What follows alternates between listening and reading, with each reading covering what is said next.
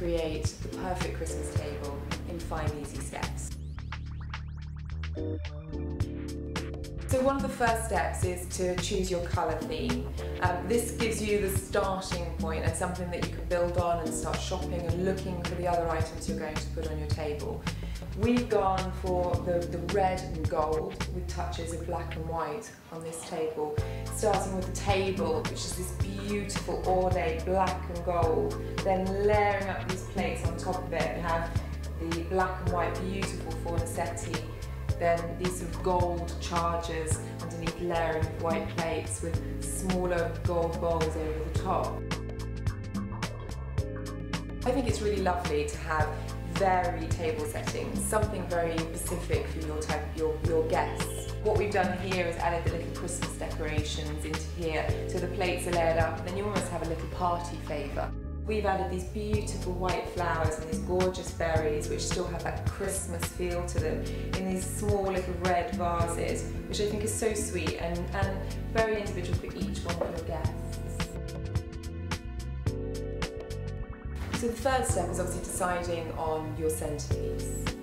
So we've gone for quite a low centrepiece here. Now that's because you want your guests to enjoy their meal, to engage with each other. So I would always try and keep that quite low. So we've added drama by using the stars. These can be hung from a central lighting point above your table, or you can just string them from the ceiling.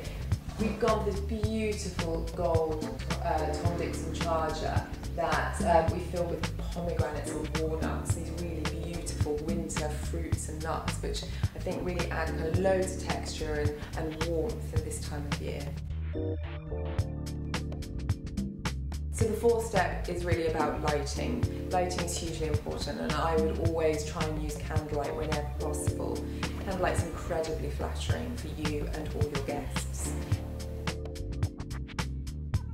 The fifth and final tip would be to make your place settings quite individual to your guests whilst keeping an overall theme. So we've actually gone for these beautiful little name tags with the Liberty print in them. So these are kind of, handmade, and they just add that little extra detail to your table. Something a lot of people actually forget is actually working with your chairs. And this is a really nice way to tie the whole thing in with your table.